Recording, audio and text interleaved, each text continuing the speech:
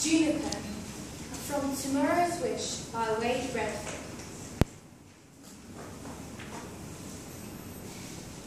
I kissed a boy once. Well, at least I tried.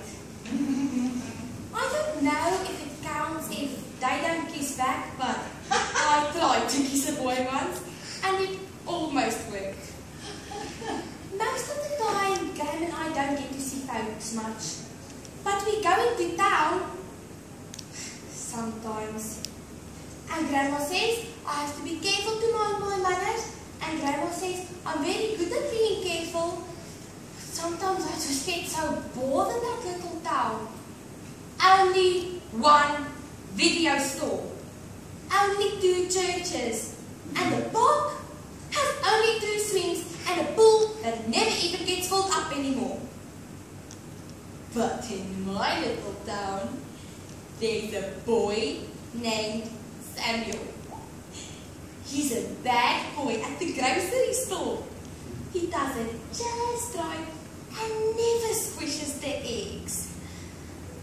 And Samuel has red hair, green eyes, and freckles all over his face. Samuel is so nice. Nice to me and Graham. He always says, "Thank you," and "You're welcome." And if he says, "Have a nice day," then you do. That's how good he is at this job. And I always wanted to be close to him, or to talk to him, without Graham around. And one day, when Graham had a really bad cold, I got to go to the grocery store all by myself. And I bought some oyster crackers and some medicine. And I got to watch Samuel all by myself, watch him do his bad boy job.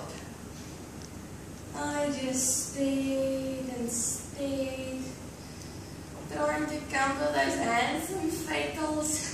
And then, when he asked if there was anything else I wanted, I just whispered, "Yes." And I grabbed him by the ears and that was my first kiss. It was the most romantic moment of my life.